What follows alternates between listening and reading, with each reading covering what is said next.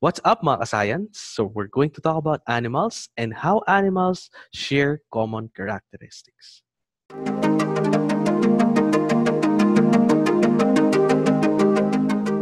One of the main classifications of living things is the animal kingdom. The animal kingdom is highly diverse and comprises over 1 million of known species. In this chapter, you will learn about the animal kingdom and its contribution to our world. You will learn the distinct characteristics of each group of animals in the animal kingdom and how it affects the other animal species. For our chapter concept map, animals have their importance. Animals have characteristics, which includes presence of backbone. The presence of backbone may be used to classify animals into invertebrates or vertebrates. Invertebrates include sponges, cnidarians, flatworms, roundworms, segmented worms, mollusks, arthropods, and echinoderms. However, vertebrates include birds, fishes, amphibians, reptiles, and mammals. Have you ever visited a zoo or an ocean park? What do you see there? You have probably seen animals like elephants, tigers, lions, jellyfishes, stingrays, turtles, and fishes. Animals thrive in so many places on Earth, from the deepest parts of the sea to the peak of the highest mountain. All animals share common characteristics. Here are some general characteristics of animals. Animals are heterotrophs. Heterotrophs are organisms that rely on other organisms for food. They gain energy and nutrients by eating other organisms. Unlike plants, they do not manufacture their own food. Different animals eat different kinds of food. Some animals may be considered as carnivores, herbivores, omnivores, detritivores, and insectivores. There are animals that eat on dead and decomposing organisms. Yes, these are called detritivores. Animals are also considered to be multicellular. Cells are the building blocks of living things. The simplest living things are made up of only one cell, the others of many cells. Cells provide structure for the body, take in nutrients, and carry out specific functions necessary to keep an organism alive. Next, animals also reproduce sexually and asexually because reproduction is a vital function of all living things. Animals reproduce to perpetuate life and ensure that their kind lives on. Reproduction allows the passing of hereditary traits from parents to offspring. Most animals reproduce sexually. This process involves the union of the sperm and egg cell. Hydras, sponges, and echinoderms reproduce asexually. Animals are also capable of active movement. Majority of animals are motile. Motile animals can move around. Animals also exhibit different modes of locomotion. It is demonstrated when a horse runs swiftly, when a grasshopper hops, when a fish swims to migrate.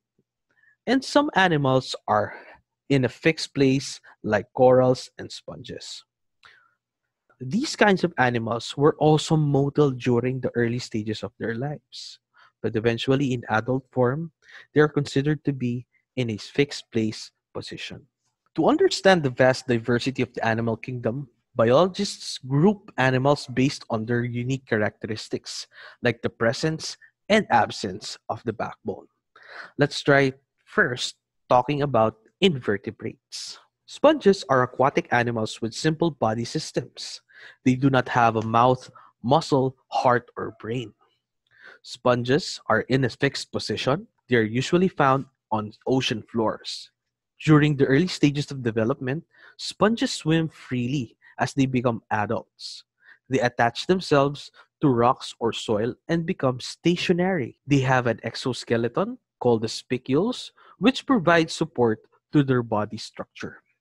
Just like sponges, cnidarians are aquatic animals. Jellyfishes, sea fans, sea anemones, hydras, and corals are cnidarians. Cnidarians lack internal organs and a nervous system. They are hollow-bodied animals with only one opening. Their mouth is surrounded by a finger-like projection called a tentacle. Tentacles are used in getting food. They feed on algae or zooplanktons. They take in oxygen directly from the water. Then the cells undergo diffusion to transport oxygen, nutrients, and waste in and out of the organism. Cnidarians have no anus. They excrete waste through their mouth. Flatworms are also known as platyhelminths. They are soft, unsegmented worms that have tissues and simple organ systems. They are a very diverse group of worms that includes 20,000 species. Flatworms exhibit bilateral symmetry. The left and the right side look similar. Most flatworms, such as a tapeworm and flukes, are parasitic. They depend on host for food and nutrition. There are also non-parasitic flatworms, such as the planaria. The planarias are carnivores and eat tiny aquatic invertebrates, such as crustaceans and worms. Food and waste products in flatworms pass through the same body opening, the pharynx. Through diffusion, gases pass through the different tissues. Flatworms also have cilia and muscle cells movement. They reproduce sexually and asexually. Roundworms or nematodes are unsegmented worms with a tough outer cuticle that are shed as they grow. Ascaris, hookworms, and pinworms are roundworms. Hookworms and pinworms are parasitic nematodes, which are harmful to other animals. Parasite lives in or another organism, from which it gets its nutrients.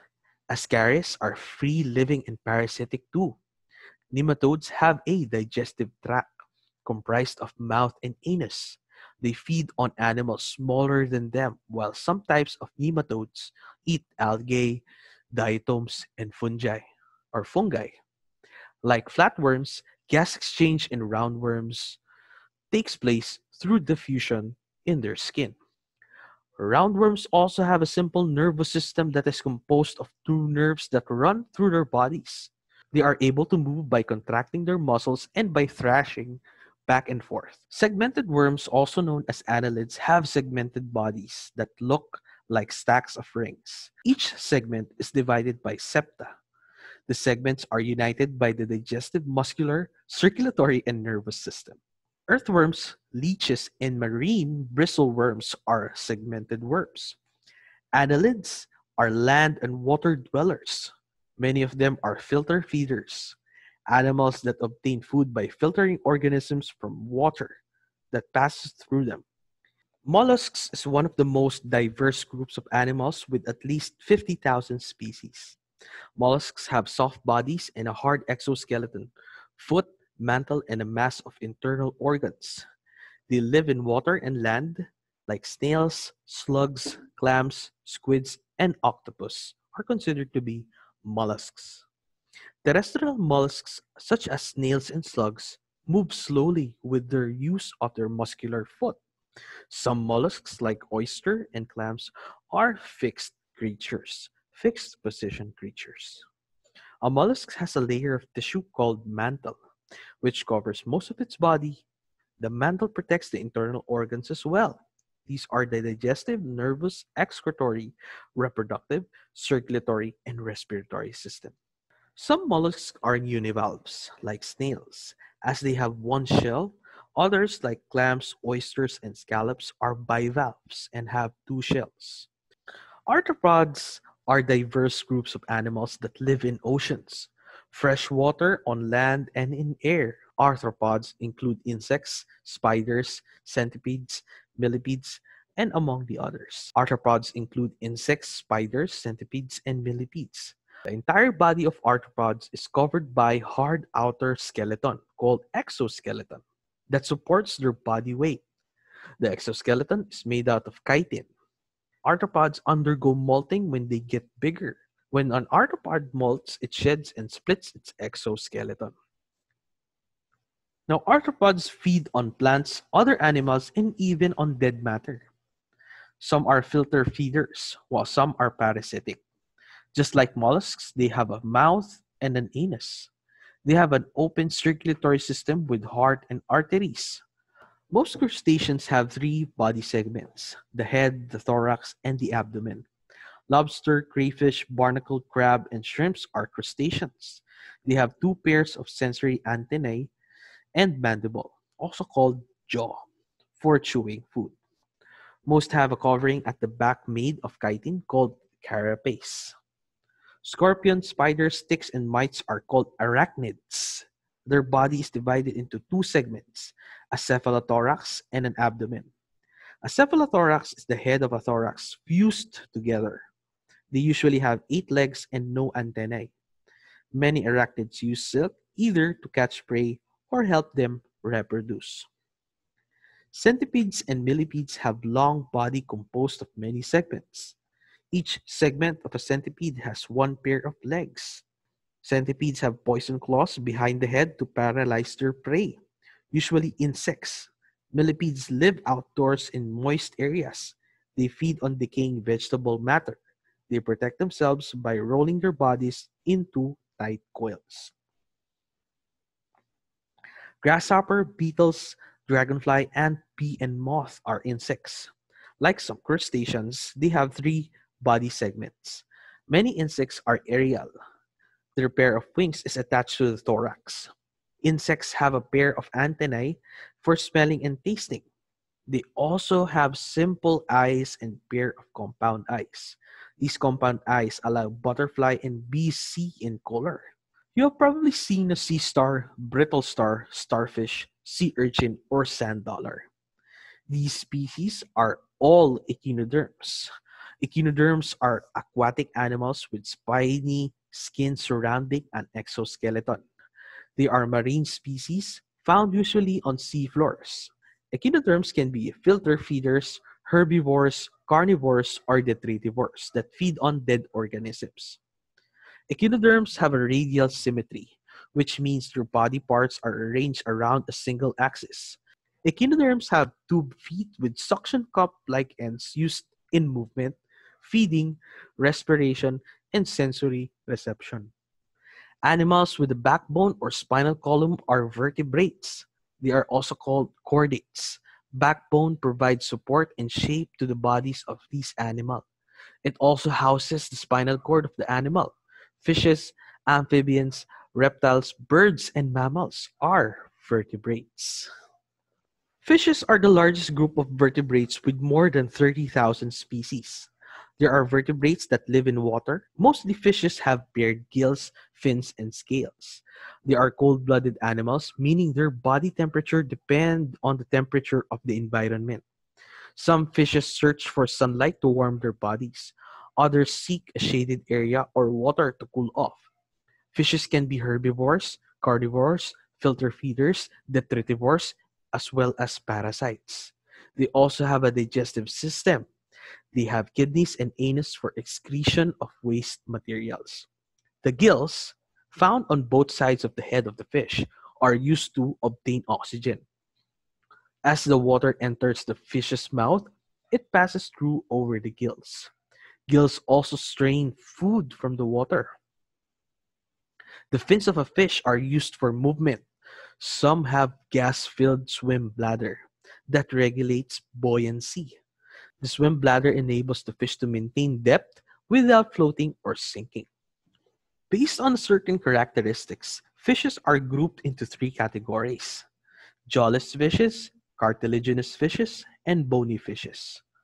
Let's study first jawless fishes. The first fishes to evolve look like eels. Their skeletons are made out of fiber and cartilage instead of bones. They do not have jaws and scales, but they have a round, open mouth called oral discs. Lampreys use their mouth and teeth to attach themselves to other fishes. They suck the fish's blood. Hagfish mostly feed on dead animals on the seafloor. Hagfishes secrete mucus to threaten predators. Cartilaginous fishes have skeletons made out of cartilage rather than bone. They have jaws and tough scales. They breathe through the spiracles on top of their heads. This allows them to rest on the bottom of the ocean without breathing sand. Some examples of these fishes, as you can see in the picture, are sharks, a ratfish, skate, and stingray. Bony fishes have their skeletons made out of bones. They also have jaws and scales. They have an operculum a hard bony plate covering and protecting the gills. The word amphibian means double life. Basically, it means they live both on land and in water. During larva stage, the amphibians spend their lives in water. As adults, they spend their lives on land. Like fishes, they are also cold-blooded. Amphibians are egg-laying or what we call oviparous animals. Amphibians' eggs are fertilized externally and undergo metamorphosis. As adults, most amphibians live on land with damp environment to keep their thin skin moist. Most people are afraid of snakes, chameleons, lizards, alligators, and crocodiles. These animals are called reptiles. Reptiles are characterized by their body covering called scales or bony plates. The scales provide physical protection and prevent water loss. Similar to fishes and amphibians, they are also cold-blooded. Their temperature depends on the temperature of their surroundings. Hence, reptiles developed ways to increase or decrease their body temperature to stay alive. Reptiles' mode of nutrition varies. Some groups of turtles are herbivores, while crocodiles, snakes, and alligators are carnivores. They reproduce by means of internal fertilization. Some reptiles lay eggs, which is oviparous. Birds are warm-blooded vertebrates. They have a constant body temperature that stays the same even when the surrounding temperature changes. Birds are the only animals covered with feathers that are made out of keratin. Their feathers serve many functions. They act as insulators to maintain the bird's constant body temperature. They are also used for flight. Their feathers help them attract and search for a possible mating partner. Birds have beaks or bills too. Beaks and bills are bony keratin-covered projections forming on the mouth and do not have teeth. Birds are adapted to getting wide variety of food like insects, seeds, meat, nectar, and among the others. How are animals in this picture called? There are nearly 5,000 species of animals that populate the animal kingdom. They are divided into three main groups: the monotremes, marsupials, and placental mammals.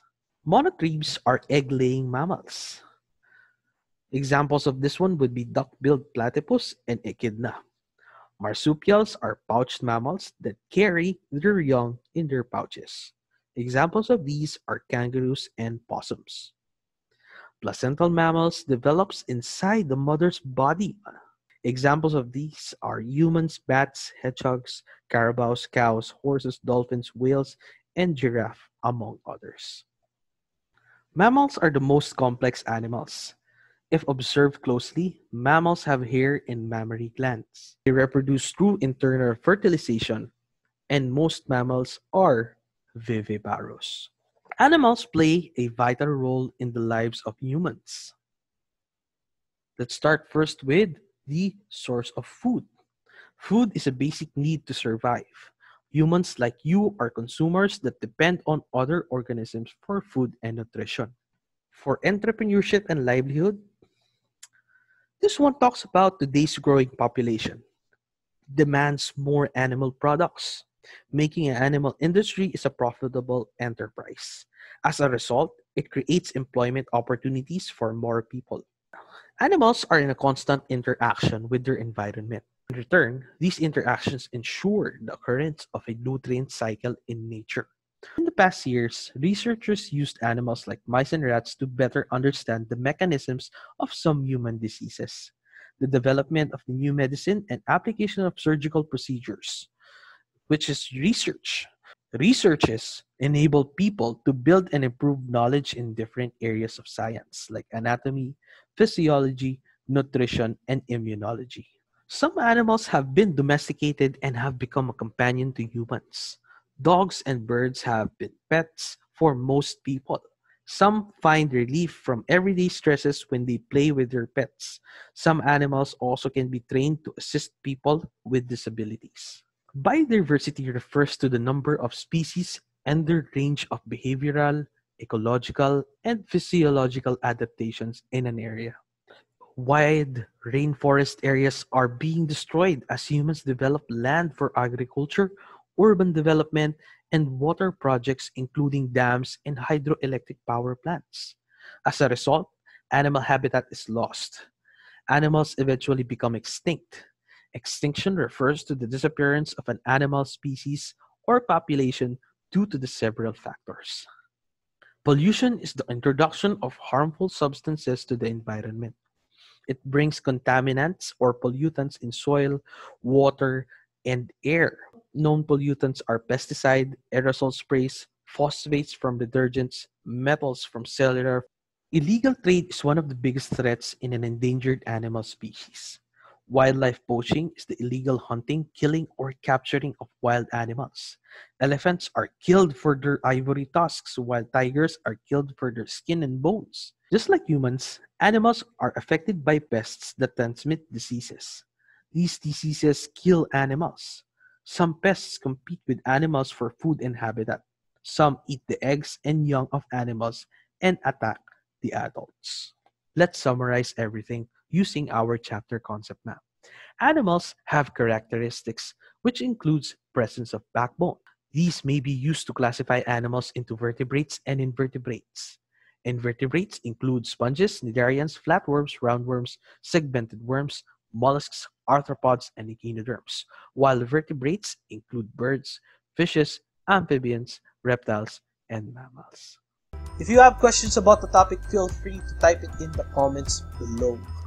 If you learned something today, don't forget to like this video, and if you're interested in more educational videos to come, click that subscribe and notification bell to be notified on the latest videos.